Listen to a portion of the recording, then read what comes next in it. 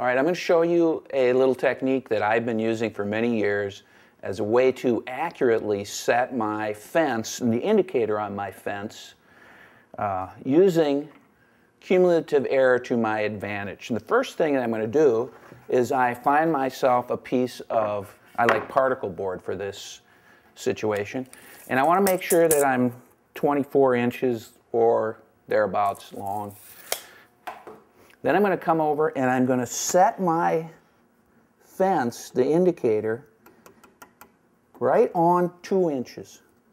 Now I have not made any adjustment, but I've used this setup before, so I know it's fairly accurate. It may not be as accurate as I want. Then I'm going to go ahead and I'm going to make a cut.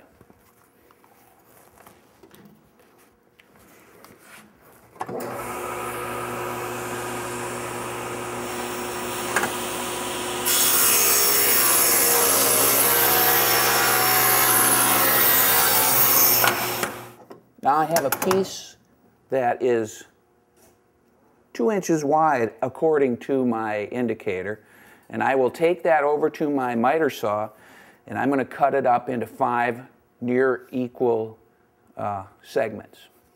All right, so now I've cut that piece into 5. I'm going to put them next to each other, and I'll take another measurement, and voila, this time exactly 10 inches.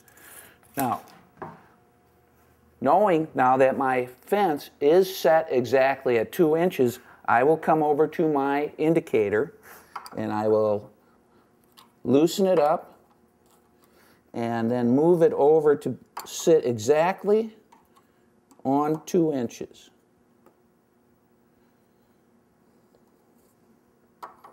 Now, that's 2 inches for this saw blade. When I change saw blades, there may be a difference in the thickness of the blade, and that's something that I will need to check in the future and possibly recalibrate this to that different saw blade.